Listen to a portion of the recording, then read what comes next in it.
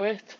I feel like I should state I am neither a capitalist nor a communist. Right now, I am an anarchist until our government realizes that it is not about their egos, but about everyone's egos, and that government should be run for and by the people. True government realizes that, and true government realizes that it has no power without the people that it represents. I think that Biden is doing as good as he can in our fucked up system, but if you want to read more about how our government should function, read Civil Disobedience by Henry David Thoreau.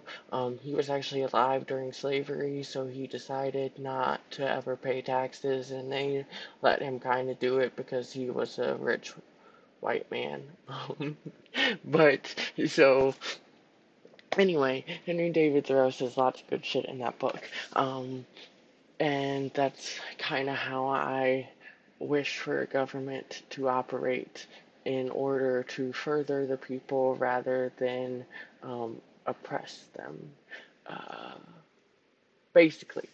Uh, So let's start at the beginning of American capitalism, and I would like to state that I am neither a historian nor an economist, so if for some reason I get some of this wrong, it's all based on reading that I've done. Anyway, uh, so the agricultural revolution allowed people to stop being hunter-gatherers and instead make farms. And from that, this is all from reading Ishmael by Daniel Quinn.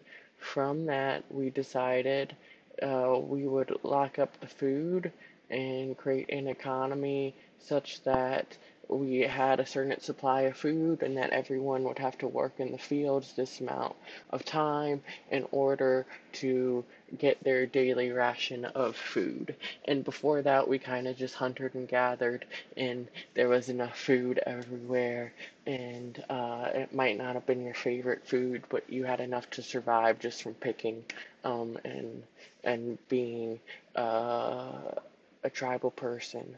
Um, in the start of the American society, all these white dudes came over thinking they were super cool in their society of specialness and came over, thought they found India or some shit. I don't really know, but found some people that were already there kind of doing their tribal thing, a little bit of farming, but they haven't really started their economy of their own. They were very much still in tribal pursuits, these tribal people being of the one universe, infinite spirit, decided to try to help these colonial people survive in a land that was unfamiliar to them and show them how to farm and exist within the Americas. Um, Unfortunately, then these white people, once they realized they had all the tools they needed to survive now, they turned on these people, killed them, raped, murdered them, and shoveled them off to different lands in the middle of nowhere and forgot about them. Then they started to build their economy in America, and they knew how to do it because the indigenous people had showed them, but they did not have the tenacity or the strength in order to do it themselves. So what did they do? They went over to Africa and they took people and they forced them to work for them for free without money, in terrible conditions, and this was slavery when the Thoreau was alive. And that's kind of how the American economy got started. And we were able to produce lots of tobacco and other goods that we then shipped off to England. And eventually we got out of the monarchy, so we were just our free capitalist society, the free capitalist society. And then eventually we decided that slaves should also be free, and they aren't really slaves, they're enslaved peoples. we should stop enslaving people and we should free them. So we did. And if they were partially free, they still work for us for very, very low wages, and we never gave them reparations. So black people have this generational poverty that they have to endure, and we say that it's their fault because they didn't work hard enough, but in fact, they did all the work.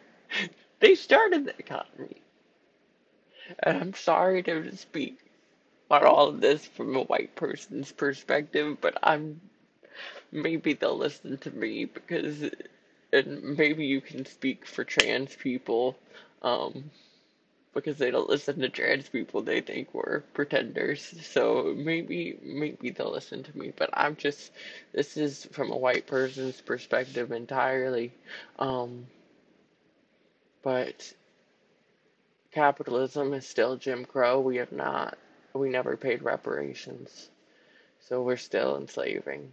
Um, in order to have a truly free market, it has to start off free or you have to fix it.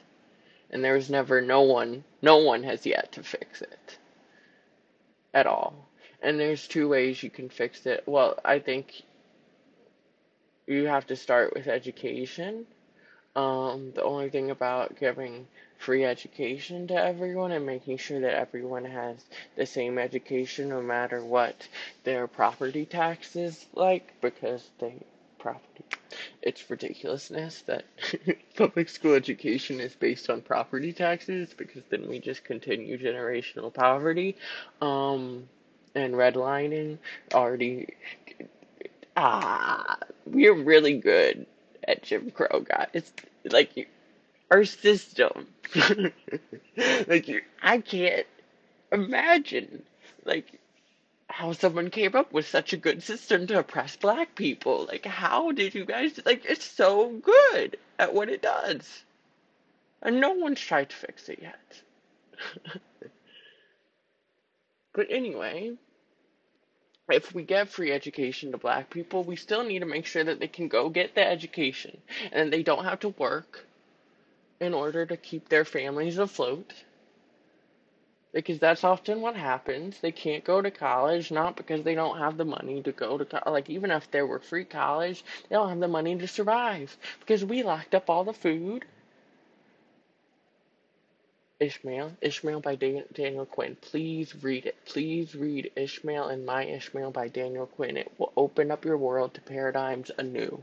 Um, it's made for kids, so literally anyone can read it. Like, if you want to feel like you're smart, go read Daniel Quinn.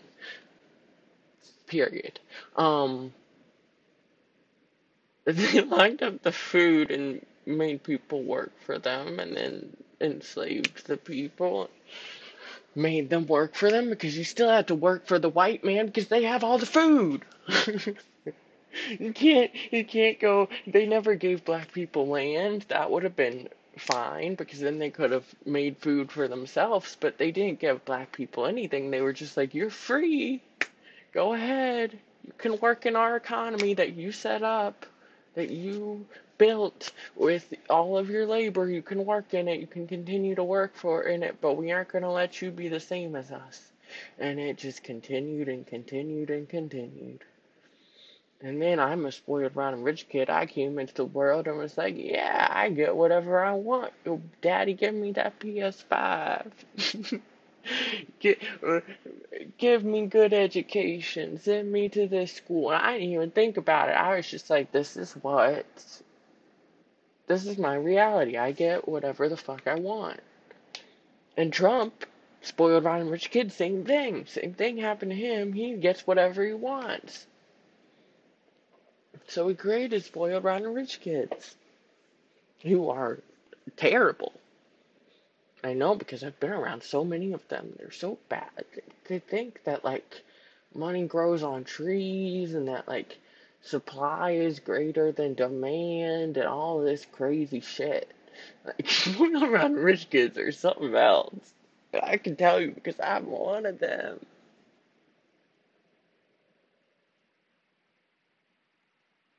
But basically, this is To start off with, this is just setting it up. This is just setting up how bullshit your economy is and how it's all meant to be oppressive and not to free people, but keep people oppressed so they continue to roll their rock. Now, so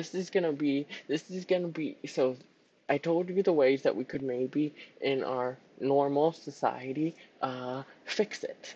Um,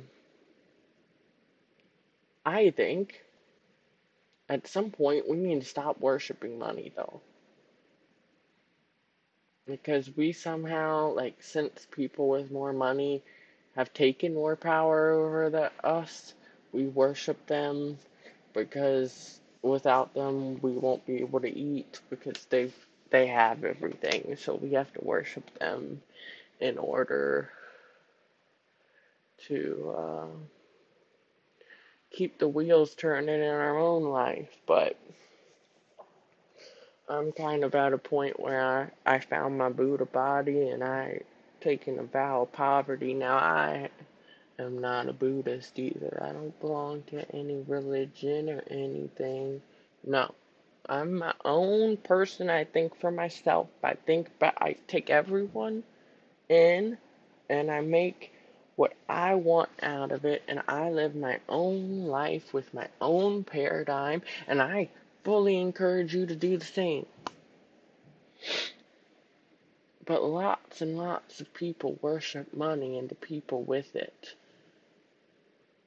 And they think somehow if I get lots of money, I'm gonna have crazy bitches all over me. I'm gonna have everything I want. This is what I need. This is my purpose. To generate as much wealth as possible before I die. Well, when you die, you can't take your money with you. You can't take your material possessions with you. All you can take is what's in your fucking mind, guys.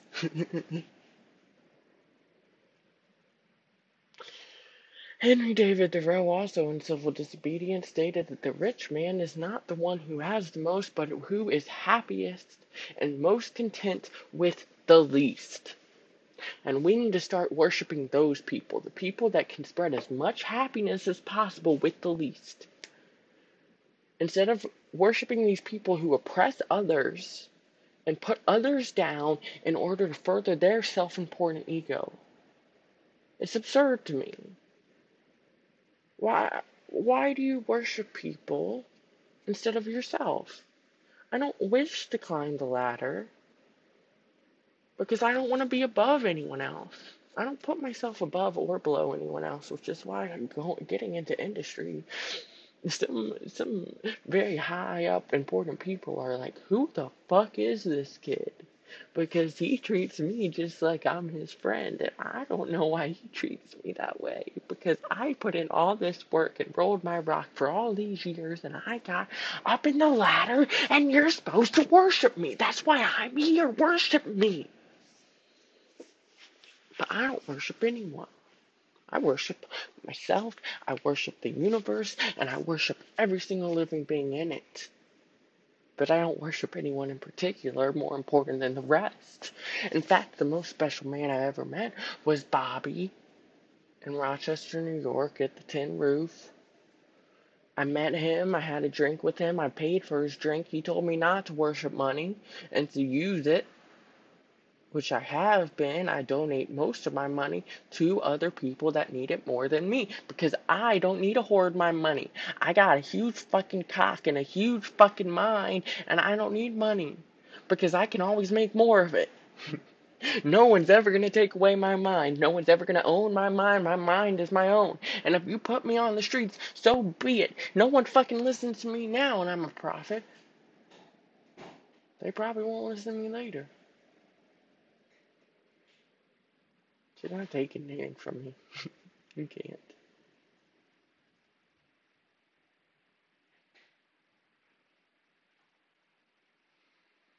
But just worship yourself.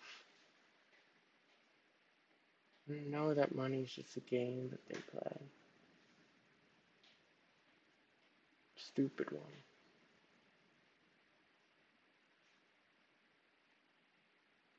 It's never gonna make you happy unless you're happy already.